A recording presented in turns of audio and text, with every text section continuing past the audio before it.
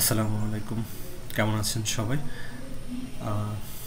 ইতিপূর্বে আমার ইউটিউব চ্যানেলে প্রকাশিত টিউ ডার্মস্টেড নিয়ে যে দুটি ভিডিও আমি আপলোড করেছিলাম, সেই ভিডিও দুটোতে আমি যে ধরনের রেসপন্স পাচ্ছি সেটা আসলে কাইন্ড অফ আনএক্সপেক্টেড।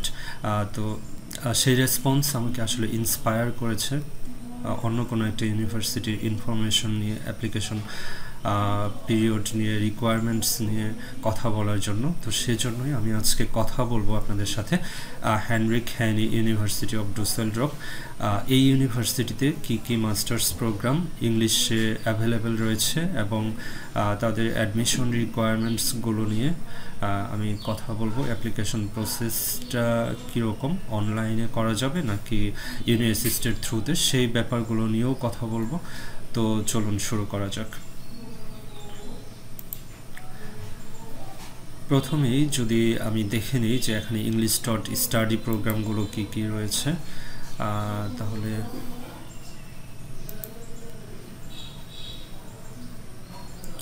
আপনারা দেখতে পাচ্ছেন যে এইখানে artificial intelligence and data science, biochemistry, biology, comparative studies in English and American language, economics, industrial pharmacy, physics and translational neuroscience, এই সাবজেক্টগুলো অ্যাভেলেবেল রয়েছে। আরও ডিটেলসে যদি আমরা যে ফিল্টার করতে চাই, যেমন আমি এখানে একটা ফিল্টার করছি ন্যাচারাল সায়েন্স অ্যান্ড ম্যাথমেটিক্স, এই সাবজেক্টগুলো নিয়ে। দেন আমি চুজ করছি ডিগ্রি হিসাবে মাস্টার্স, এই অপশনটা আসবে শো সিলেকশন থেকে, এবং আমি এখান থেকে সেমিস্টার সিলেক্ট করে দিচ্ছি উইন্টার। এখান থেকে আপনারা আরও ডিটেলস প্রত্যেকটা কোর্সের ডিরেক্ট লিঙ্ক সহ এখানে পেয়ে যাবেন এবং ইনস্ট্রাকশন ল্যাঙ্গুয়েজ সেটাও এখান থেকে জানতে পারবেন। তো মোস্টলি যে কোর্সগুলো অ্যাভেলেবল রয়েছে তাদের মধ্যে থেকে আমি কথা বলবো artificial intelligence and data science নিয়ে, আর এর সঙ্গে একটা ওভারভিউ দেওয়ার চেষ্টা করব আদার ইংলিশ ডট প্রোগ্রামগুলো নিয়ে। তো চলুন শুরু করা যাক। বাই দ্য ওয়ে, এই লিঙ্কটা আমি ডেসক্রিপশন বক্সে দিয়ে দেবো যাতে সহজেই আপনারা যে অ্যাভেলেবল কোর্সগুলো সম্পর্কে জানতে পারেন। তো আমি যদি এখন আর্টিফিশিয়াল ইন্টেলিজেন্স অ্যান্ড ডাটা সায়েন্সের ডিটেলসে যাই, তাহলে আমি এখান থেকে এন্ট্রি রিকোয়ারমেন্টসটা সম্পর্কে জানতে পারবো। ওরা বলছে যে একটা ব্যাচেলর ডিগ্রি অবশ্যই ম্যান্ডেটরি, এবং সেটা যে mathematics, computer science, physics, electrical engineering or related এরিয়াতে হতে হবে। এবং এই ক্ষেত্রে আমাদের যে ম্যাথমেটিক্যাল এই কোর্সগুলোতে analysis 1 and 2, linear algebra, then statistics, এই কোর্সগুলোতে আমাকে মিনিমাম 30 ECTS কাভার করা থাকতে হবে। এটা যে আর্টিফিশিয়াল ইন্টেলিজেন্সের অ্যান্ড ডাটা সায়েন্সের প্রোগ্রামটার জন্য একটা রিকোয়ারমেন্টস, মিনিমাম রিকোয়ারমেন্টস, এটা অবশ্যই আমাদেরকে ফুলফিল করতে হবে। এবং সেই সাথে আমরা যদি আমাদের সিজিপিএ রিকোয়ারমেন্টসটা দেখি, তাহলে সেটা বলা যে 1 অ্যান্ড 2.5 হতে হবে জার্মান গ্রেডে মিনিমাম যে 2.5 বা বেটার হতে হবে।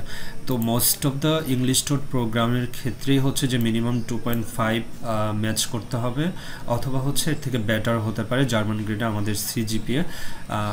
এটা আমরা অনলাইনে কনভার্ট করে নিতে পারি। আমরা জাস্ট গুগলে গিয়ে যদি লিখি যে CGPA two German grade conversion, তাহলে অনেক লিঙ্ক পাওয়া যাবে এবং সেখান থেকে আমরা কনভার্ট করে নিতে পারি।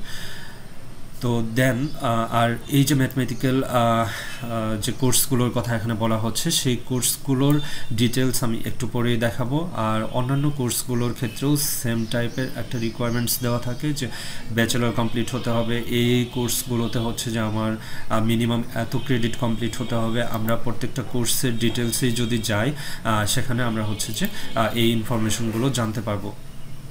দেন আমরা যদি ইংলিশ রিকোয়ারমেন্টসের কথা বলি, আর্টিফিশিয়াল ইন্টেলিজেন্সে আপনি মিডিয়াম অফ ইনস্ট্রাকশনের থ্রুতেই অ্যাপ্লাই করতে পারবেন, অথবা আপনি চাইলে আপনার আইএলটিএস স্কোর, টফেলস স্কোরের মাধ্যমেও যে অ্যাপ্লাই করতে পারবেন। আইএলটিএস এর জন্য মিনিমাম রিকোয়ারমেন্টস 6, এবং most of the English dot programme যেগুলো আছে তাদের ক্ষেত্রেও আইএলটিএস এর মিনিমাম রিকোয়ারমেন্টস 6। কিছু প্রোগ্রাম যেমন বায়োলজি এবং আরও কিছু প্রোগ্রাম আছে যেগুলোতে যে ইংলিশ রিকোয়ারমেন্টস আইএলটিএস এর স্কোর হচ্ছে মিনিমাম 6.5 বা বেটার হতে হবে এবং কিছু কিছু প্রোগ্রামে আমরা মিডিয়াম অফ ইনস্ট্রাকশন ইউজ করতে পারবো না, বাট আর্টিফিশিয়াল ইন্টেলিজেন্সে আমরা হচ্ছে মিডিয়াম অফ ইনস্ট্রাকশনের থ্রুতে অ্যাপ্লাই করতে পারবো। তো এখানে এই প্রোগ্রামের আরও ডিটেলস দেওয়া আছে, সেই দিকে আর আমি যাচ্ছি না, আমি চলে যাচ্ছি যে অ্যাপ্লিকেশন পোর্টাল কবে থেকে কবে পর্যন্ত ওপেন থাকছে। উইন্টার সেমিস্টারের জন্য application portal most of the case হচ্ছে যে মে 2 ওপেন করা হচ্ছে এবং এটা অ্যাপ্লিকেশন ডেডলাইন সকল ইংলিশ ডট প্রোগ্রামের জন্যই হচ্ছে যে জুলাই 15 পর্যন্ত। যারা ইন্টারন্যাশনাল স্টুডেন্ট তাদেরকে একটু আর্লি অ্যাপ্লাই করতে হয়, সেই কারণে তাদের সবার জন্যই হচ্ছে অ্যাপ্লিকেশন ডেডলাইনটা হচ্ছে জুলাই 15 পর্যন্ত। তো শুরু হচ্ছে মে 2 থেকে জুলাই 15। এই যে মিনিমাম রিকোয়ারমেন্টসগুলো বা এই ছোটোখাটো ডিটেলসগুলো যেগুলো খুবই ইম্পর্ট্যান্ট সেগুলোকে আমি ভিডিও ডেসক্রিপশনে দিয়ে রাখবো। এছাড়াও হচ্ছে যে প্রত্যেকটা লিঙ্ক দেওয়া থাকবে, আপনারা চাইলে এখান থেকে আরও ডিটেলসে জেনে নিতে পারবেন। এছাড়া এই পেজটাতে অ্যাপ্লিকেশন প্রসেসটা সম্পর্কেও ডিটেলসে বলা রয়েছে, স্ক্রিনশট দেওয়া রয়েছে যে আমি কিভাবে রেজিস্ট্রেশন করব, কিভাবে অ্যাপ্লাই করব। এছাড়াও আমি চেষ্টা করব খুব শীঘ্রই আপনাদের জন্য একটা ডিটেলস অ্যাপ্লিকেশন প্রসেস নিয়ে হাজির হওয়ার জন্য। সেখানে হয়তো আপনাদেরকে আমি আরও ডিটেলসে দেখানোর চেষ্টা করব প্রত্যেকটা স্টেপ বাই স্টেপ। তো চলুন এবার আমরা আরও কিছু রিকোয়ারমেন্টস সম্পর্কে জেনে নিই। যেমন আমরা একটু আগে কথা বলছিলাম যে ম্যাথমেটিক্স 1 এবং হচ্ছে analysis 1, analysis 2, linear algebra 1, statistics.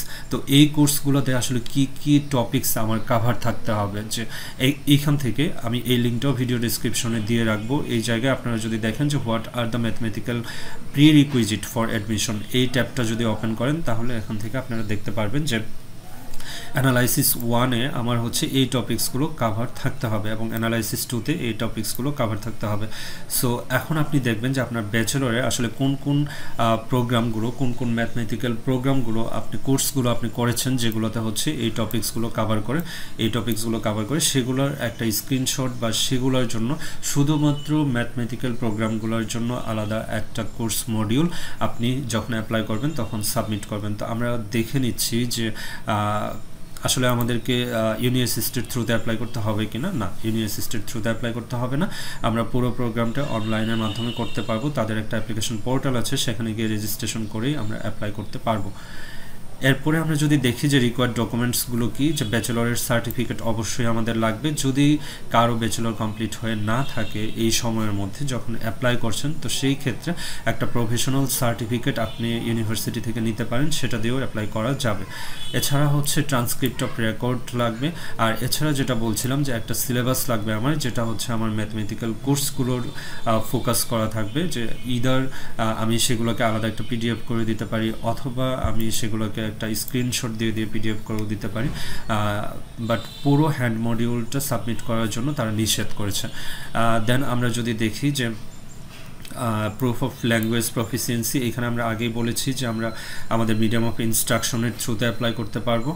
যেহেতু আমাদের ব্যাচেলর ছিল ইংলিশ মিডিয়ামে, আমাদের ব্যাচেলরটা পুরোপুরি ইংলিশে ছিল। যাদের ব্যাচেলর পুরোপুরি ইংলিশে থাকবে তারাই হচ্ছে যে মিডিয়াম অফ ইনস্ট্রাকশনের থ্রুতে অ্যাপ্লাই করতে পারবেন, অথবা আপনার IELTS স্কোর যদি 6 পয়েন্ট বা 6 পয়েন্টের বেশি হয়ে থাকে তাহলেও আপনি অ্যাপ্লাই করতে পারবেন। এছাড়া আপনার যদি কোনো ডিসএবিলিটি থাকে সেটার জন্য আলাদা কিছু ডকুমেন্ট হয়তো সাবমিট করতে হতে পারে। তো ওরা যেটা বলছে যে ডিসএবিলিটিটাকে তারা অন্যভাবে ট্রিট করছে না, বরং অন্যান্য অ্যাপ্লিক্যান্টের মতো করেই তারা ট্রিট করবে, বাট তারপরেও আপনি আপনার ডকুমেন্টসগুলো সাবমিট করতে পারেন। এছাড়া আরও যদি অ্যাডিশনাল কোনো ডকুমেন্টস লেগে থাকে, আমরা যখন পরবর্তীতে অ্যাপ্লিকেশন প্রসেস নিয়ে একটা ভিডিও নিয়ে আসব তখন আমি সেইখানে আরও ইন ডেপথ আলোচনা করব এই ব্যাপারগুলো নিয়ে। তো আজ এই পর্যন্তই, সবাই ভালো থাকুন।